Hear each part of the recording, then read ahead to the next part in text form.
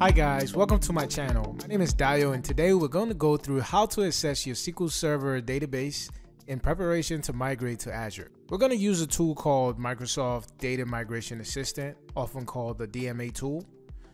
We can download this tool right from the link posted in the descriptions. I've already downloaded it, so let's create our first assessment. Click the plus button on the top left hand corner. Make sure the assessment option is checked. I'm going to give the project a name. I'll call my SQL Server to Azure SQL MI. And this is because I'm going to be migrating this database to Azure SQL Managed Instance. You can see my source is SQL Server, and I'll have my target as Azure SQL Managed Instance. Press Create. And this will ask me what I am looking to assess.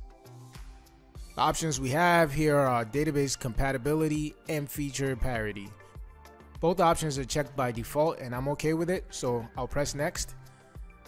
Now it's time to put in my SQL Server instance name. I'll go ahead and type it in. For the authentication type, for me it's Windows Authentication, but you can also use SQL Server Authentication if you choose.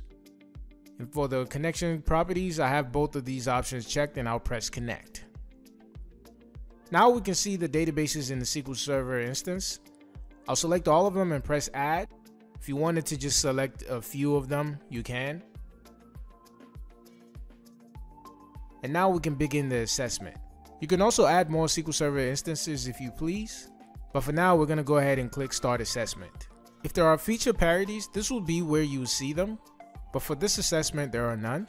Next we'll go see if there are compatibility issues. Click on this option here, and we can see it's loading, so we'll give it a few minutes. We can see it's completed now. So here we can review the breaking changes, behavioral changes, deprecated features, or informational issues between each of these different versions. Now that we have the full assessment, you might want to send this over to a teammate, somebody else to review, and you can do this by pressing the Save Assessment button. Go ahead and give it a name and then press Save.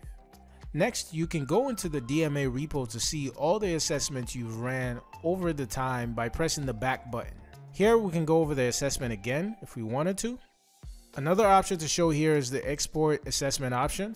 You can export this as a JSON or a CSV file. I'll prefer CSV because I can open it with Excel.